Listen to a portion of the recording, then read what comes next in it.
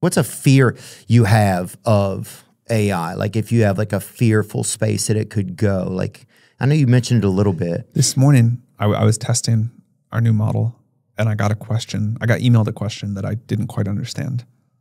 And I put it in the model, this GPT-5, and it answered it perfectly.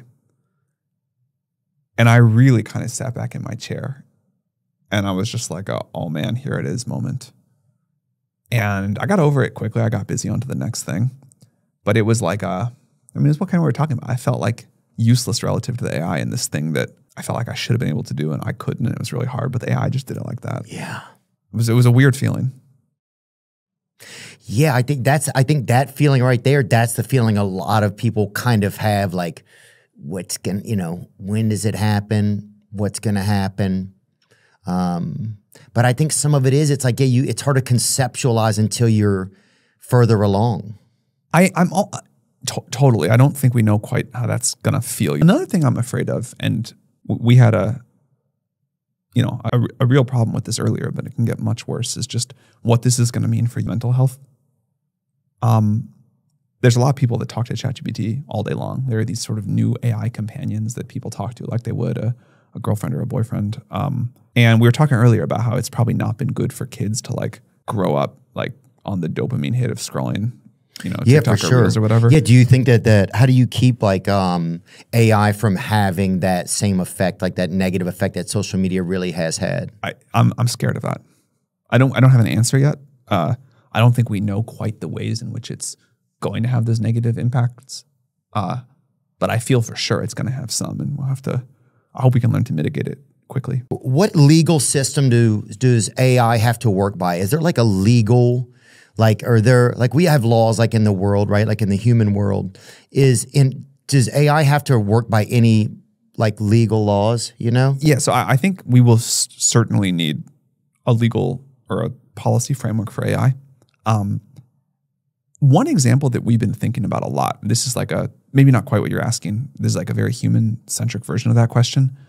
People talk about the most personal shit in their lives to ChatGPT. It's, people use it, young people especially, like use it as a therapist, a life coach, having these relationship problems, what should I do? And right now, if you talk to a therapist or a lawyer or a doctor about those problems, there's like legal privilege for it. There's doctor-patient confidentiality, there's legal confidentiality, whatever. And we haven't figured that out yet for when you talk to ChatGPT. So if you go talk to ChatGPT about your most sensitive stuff and then there's like a lawsuit or whatever, like we could be required to produce that. And I think that's very screwed up. I think we should have like the same concept of privacy for your conversations with AI that we do with a therapist or whatever. And no one had to think about that even a year ago. And now I think it's this huge issue of like, how are we going to treat the laws around this? It's one of the reasons I get scared sometimes to use certain AI stuff, because I don't know how much personal information I want to put in, because I don't know who's going to have it.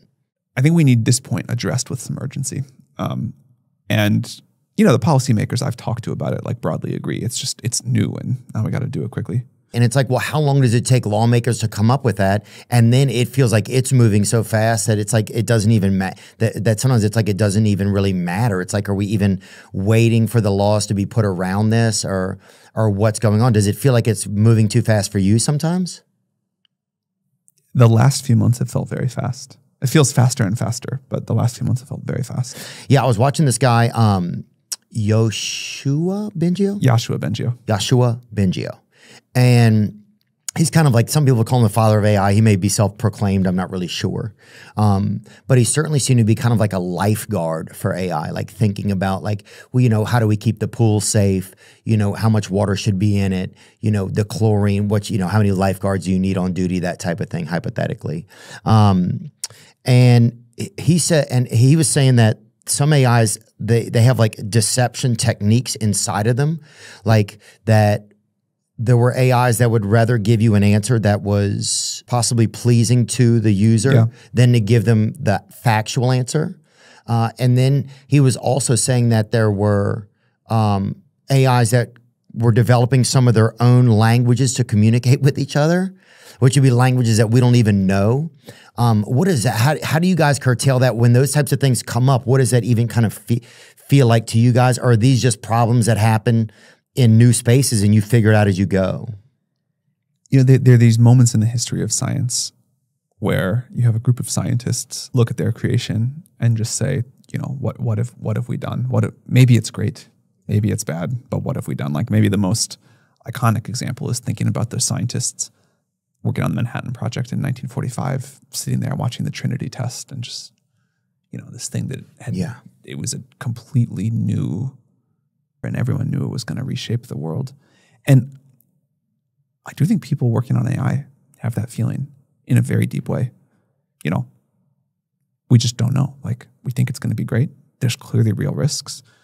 It kind of feels like you should be able to say something more than that. But in truth, I think all we know right now is that we have discovered, invented, whatever you want to call it, something extraordinary that is going to reshape the course of human history. But if you don't know, we don't know.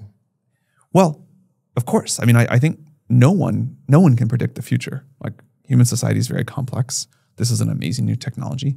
Maybe a less dramatic example than the atomic bomb is when they discovered the transistor a few years later. The transistor radio? The little transistor part that, you know, made computers and radios and everything else. But we discovered this completely new thing that enabled the whole computer revolution and is in this microphone and those computers and our iPhones. And like, the world would be so different if people had not discovered that and then over the decades figured out how to make them smaller and more efficient. And now we don't even think about it because the transistors are just in everything. We have all this modern technology from that one scientific discovery. And I do think that's what AI is going to be like. We had this one crazy scientific discovery that led to these language models we all use now. And that is going to change the course of society in all kinds of ways. And of course, we don't know what they all are. Damn. I was hoping you knew by the end of that sentence. Or I was hoping you would, you know, like that's what we're, because we don't know. You know, like that's, I think, the tough thing. There's no time in human history at the beginning of a century where the people ever knew what the end of the century was going to be like. Yeah. So maybe it's, I do think it goes faster and faster each century. It's certainly like, you know, in 1900, you couldn't have predicted what 2000 was going to be like. I think in 2000, you could even less predict what 2100 was going to look like. But that's kind of why it's exciting. And like, that's kind of why people get to figure out and unfold the story as we go.